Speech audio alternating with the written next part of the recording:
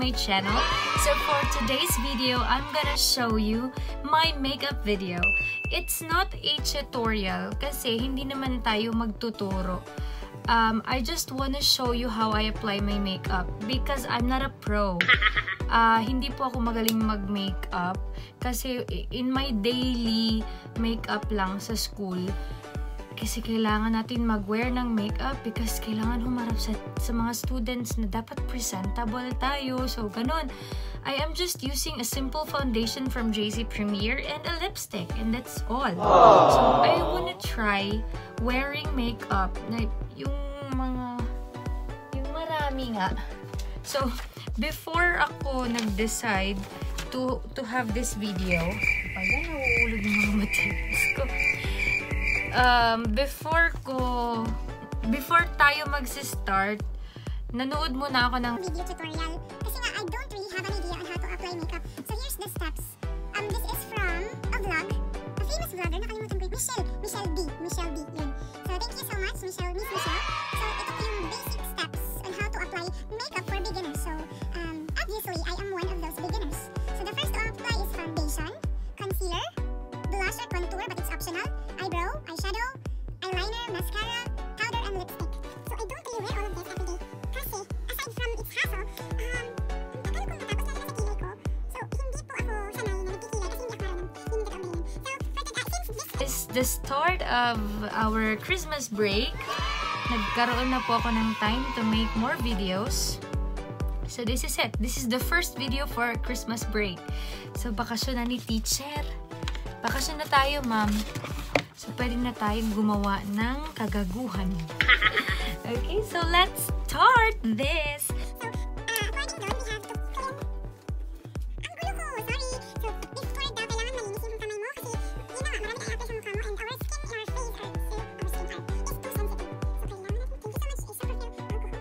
Kailangan natin again. So, mahinis na po yung kamay ko. Kailangan ko din matanggal yung salamin. Hi! So, there with my ugly face. Confident lang talaga si teacher. Teacher na. So, kailangan po, first and foremost, hindi siya kasali sa doon sa video ni Miss Michelle, pero narinig ko lang din sa ibang videos na maglalagay ng toner before applying anything on the face. So, let's apply toner on our face. Instead of using cotton, hindi po ako mag-work ang cotton. I just use my hands in applying the toner. So, yun. Let's start with the foundation. So, yung gamit ko pong foundation is the Fit Me Foundation. Fit Me Foundation from Maybelline.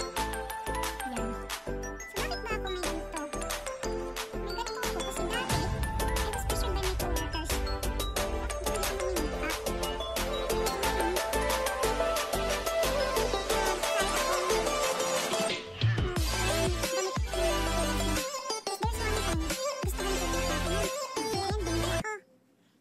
Tapos, nung akala ko masasanay na ako mag-wear ng makeup, pero hindi pa. Nakakapagod talaga pag hindi ka sanay mag-makeup. So, ayan. Ito pong video na to is free from any criticism, positive or negative criticism. Pero hindi naman po akong aawayin kasi nga nagpa-practice pa po ako. So, ayun, sa pag-apply pa lang, I'm very sure I'm pretty sure na may malina. Start pa lang, may malina. So, tagal pa lang yung pagkakabili ko. So, I will be using this sponge to spread the foundation. So, sana naman, tama itong ginagawa ko. Sana naman nakikita nyo na yung tama ko, hindi yung puro mali. At sana din ma-appreciate nyo yung effort ko. Kasi nga, hindi po ako mahilig na makeup. So, I'm doing this because I want to learn how to apply makeup. So, from your comments, your criticism, matututo na po si teacher. At baka sa January, ibang klaseng makeup na yung mangyayari sa mukhang to. So, ito ba gagawin sa mukha ko? Ang bahala na kayo mag-judge. Tingin ko na lang naman. Compare face to face. So, ayun. Pakicheck po nung video ko. Tapos, pag may nakita kayong mali, may nakita kayong hindi dapat gawin while applying makeup, please naman po, pagsabihan niyo ako through comments. So, okay lang, sabihin niyo, Lib, mali yung ano mo, Lib, dapat ganito, dapat ganyan, okay lang po, makikinig po ako. Kasi nga po, ito po yung purpose ng video na to. I want to learn how. Kasi nga nagdadalaga na tayo, hindi ko tayo marunong mag-makeup. Ba't ko nilagyan ulit? Kakapal ng kakapal po. Pero sige, thick skin. Kasi nga, kakatapos lang namin mag-Christmas party noong December 14 sa mga teachers. At sobrang nag-enjoy ako kaya pagdating ko sa bahay, hindi ko na makita yung sarili ko kasi sobrang itim ko na. Kasi nga, nag-enjoy ako. So, feather. Nanampak din sa mukha ko sa kulay ko. At least nag-enjoy ako, diba? So, sa mga kasama kong teacher dyan, kumusta kulay nyo? Ayan, okay siguro. Okay na po ba? Sige, comment lang sa baba. Comment lang lahat na gusto nyo sabihin. Huwag nyo na pakilaman yung mukha ko kung pangit o ano kasi ganyan na talaga yan. Hindi na yan magbabago, yung makeup na lang.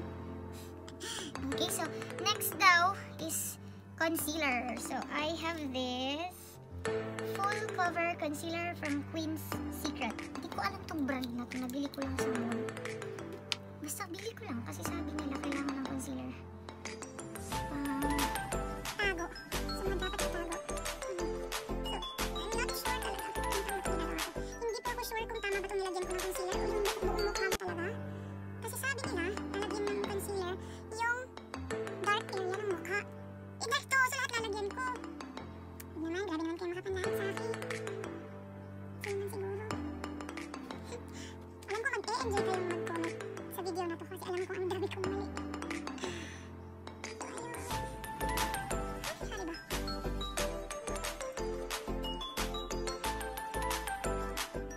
I'm not really sure what I'm doing. Ano ba naman dyan sa akin? Kailang please, iintid yung liig kasi parang puti-puti na ng mukha natin. Di ba ang purpose ng foundation matabunan yung mga pimples? Hindi matatabunan yung pimples ko. Ang laki ko sa gitna pa sa akin. Hala na. Okay, so I'm done wearing my concealer. My so-called concealer. Lagi ko sa concealer. Kasi dark daw, dark area. Yung mata ko, itim-itim kasi I'm always using my eyeglasses. Nilagyan siya ng maraming concealer to cover, to ease the pain. Sana may concealer din sa feelings, no? To ease the pain.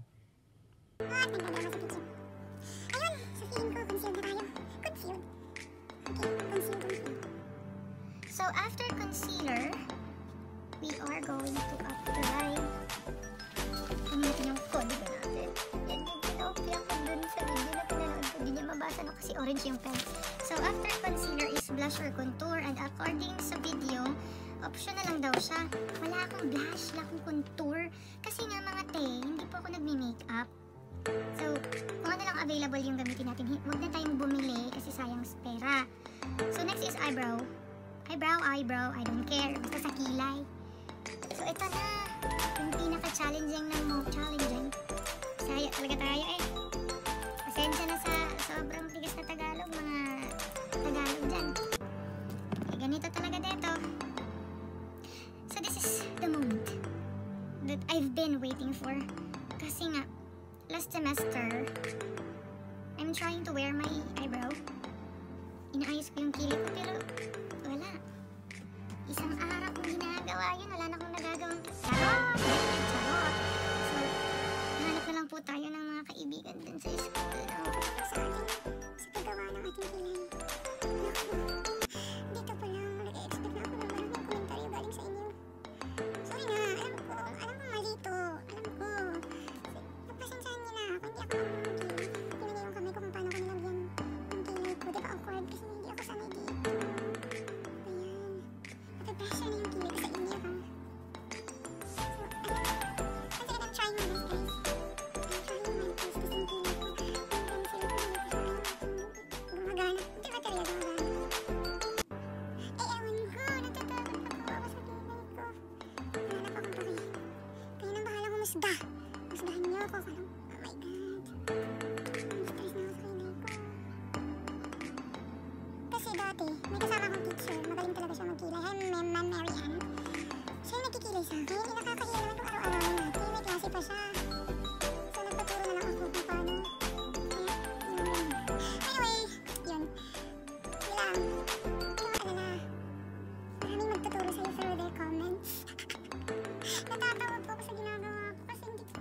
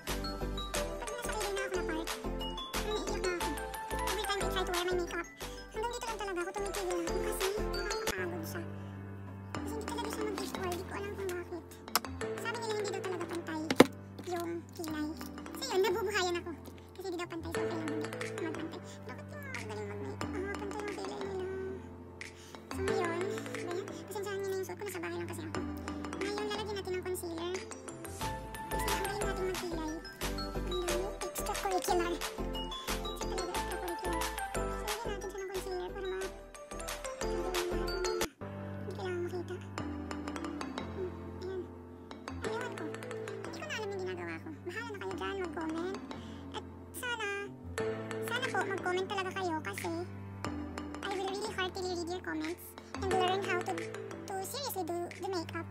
So sooner, I can do a video where tatanong pagkaka-upload ko ng lahat ng makeup ko dahil sa mga comments niyo. So malaking tulong po yun sa akin. Maawa naman po kayo kay teacher. Teacher na siya, di pa siya marunong mag-kilay. So sino bang ibang teacher dyan na hindi marunong mag-makeup? So ako lang mag-isa, kawawa talaga. Pero marami tayo. Welcome to the club. Ayan, we're trying. Ako yung teacher na marunong mag-makeup. Sorry na. Okay, so ayun. I don't really think na perfect na yung kilay ko pero bahala na. Kaya nang mag-judge dyan. Hindi ko pa na-upload yung video.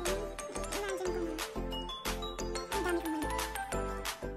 Pero lahat naman tayo nagkakamali din. Walang perfect na tao. Okay. Stop judging me! Charot! Huwag po kayong mag-alinlangan mag-judge or mag-comment dito sa video na to kasi nga, nandito tayo para matuto. Para makinig. At para matuto. So I will be so thankful sa lahat ng mga magko-comment at magtuturo sa akin ng proper na pag-wear ng makeup. Kasi pag nangyari yun, may nakuha ako sa inyo, natutunan ako sa mga comment ko. Yun kung magko-comment kayo, sana kung mag-comment kayo. Kasi I really want to learn how to wear makeup by myself. Especially the kilay. So after the kilay, ang tagal natin mag-kilay, eyeshadow. Eyeshadow dito. So first things first, kulay brown daw yung ilalagay natin. So we're going to use this brush. And I will be using nude palette. Palette. Ano ba to? Huda. Nakatakot yung Huda. Hindi ko din alam na ang brand na to. Pero, diba? Maganda sa loob, te. Huwag ka ganyan, te. Ganda to. Shining, shimmering siya, te. So, tingnan. Oh. So, ayan. Bare muna. So, it comes from different shades. So, andito yung mga pangalan ng shades niya. Nakikita niyo. Ito yung bare. Ito yung uunahin natin ilagay. Tapos, kung sa pagkakaalala ko, tama ba yung Tagalog ko? Pagpasensya niyo na po. Sa pagkakaalala ko, lightest to darkest yung dapat i-shade sa shadow. So, let's see. Samahin natin yung light.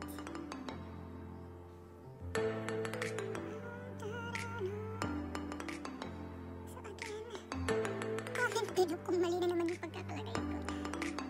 O diba? So pag nilalagay ako ng shadow, okay siya kasi nakikita talaga siya sa shape ng mata ko. Kahit na hindi tayo, kahit na hindi ko nakikita yung shadow. So hindi sayang yung effort. Sarap. Ay, naku, na-pressure na ako sa inyo. So that's the bare layer. Bare color. Bare pa lang yan. So parang wala, diba? Kasi bare na. Bare. Tama ba to? Hindi ko alam kung hirap. Hindi ko alam kung tama ba yung strokes na ginagamit ko. Pero kung talagang bago dun. And then, isunod natin si Raw. Si Raw. Ito si Raw.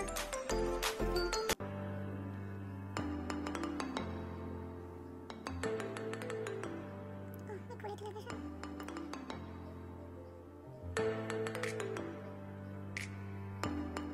Natatakot na ako kasi parang ano siya. Parang ako yun. Diba ang kapag tingnan ko ngayon? Nagkakalagay ko ng palette. Masyado. Nararamdaman ko na ang bilis-bilis na ng typing mo dyan. Kasi nga, mali na yung sinabi. Pero as in, bahala na kayo dyan. Oh my God. Patawaarin niyo na ako mga makeup artist. Sinisito ko yung kayo niyo.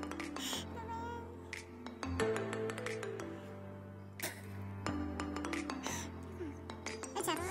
Tapos, lagyan natin siya ng ano. Ito shining shimmering crave. Ang crave. Lagyan natin si crave. Ikaw lang. Kung okay pa ba ako dito? Kasi hiya na ako sa ginagawa ko.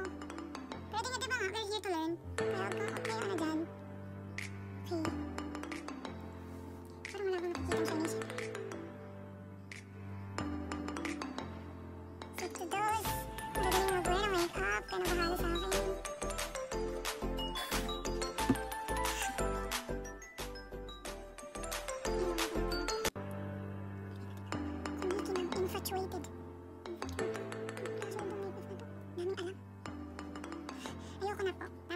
So thank you so much.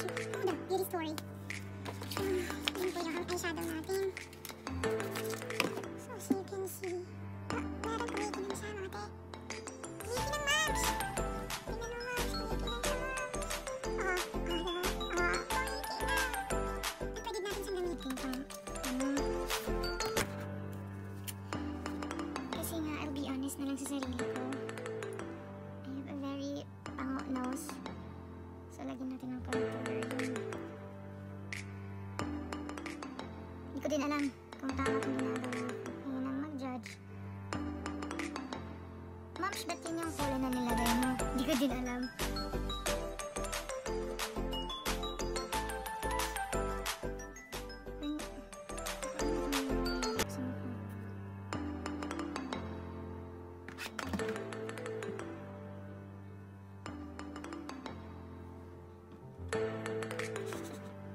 Natatawa ako sa ginagawa ko kasi alam ko lahat ng steps mali. Sige na lang. I did my best. But I know my best is not good enough. Charot! Lahat naman kayo eh. Pinajudge niyo lagi ako. Pagkatapos ng eyeshadow, eyeliner. Ito talaga yung pinaka-ayoko. Kasi natatakot ako pumasok sa mata ko. Bawal yun sa mata ko. So, eyeliner and mascara, let's skip that one na lang. Let's have the powder na parang finishing na ata to. So, Simply Pretty from Avon.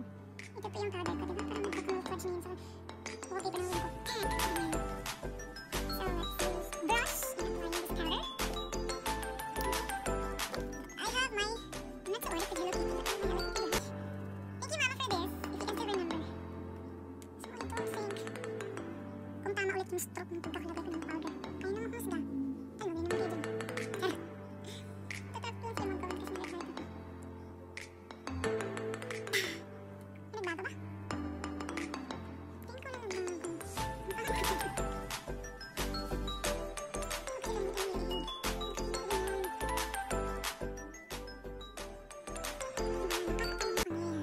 So for my next video, I will try my papa and my brother to apply makeup. Hindi ko alam kung anong itsura ko. Kung ganito yung labas ng itsura ko, na babae ako, ano kaya yung labas ng itsura pag sila na. Pero sabi nga nila, pag lalaki magaling sa art, so sana naman, mas maganda to sa akin. Pero pag mas maganda yung kinalabasan dun, eh ewan ko na lang. Lalaki ba talaga? Ayan! So, I put my powder. And the next thing is, ito yung pwede ko natin. Lastly is lipstick. So, to complete my face, I'm going to use the Simply Matte. Wait, Simply, na-erase na siya kasi ang tagal-tagal. Simply Matte lipstick with the shade of Bitchy. So, we'll have a red lipstick. So ito, mali ang lipstick. Kasi ang araw ko nila. Ginilap niya, I can do it.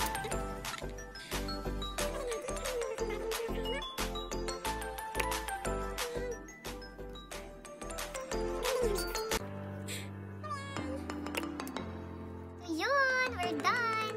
So, yun na po yung mukha natin after doing the makeup video, not tutorial again, kasi I am here to learn, not to teach you on how English lang tinuturo natin, hindi makeup. So, after this, I will expect more comments and criticism from you para naman po matuto ako mag-makeup kasi gustong-gusto ko talagang matuto. Tingnan niyo naman yung kinalabasan, oh. Kawawa si ma'am. Ito lang yung ginaya niya sa pag-makeup. Yung ano, yung color na dapat ilagay, kung anong bagay, mga mixture, mga shades na ganun-ganun. Gusto kong matuto kung ano yung tama. So, ayun. I guess we should end this video here and thank you so much for watching. It's up to you on how you critique my makeup steps. Inaya ko lang naman ito sa isang vlog eh, pero kaya nang bahalang humusga. So thank you so much and do not forget to hit subscribe button and the like button.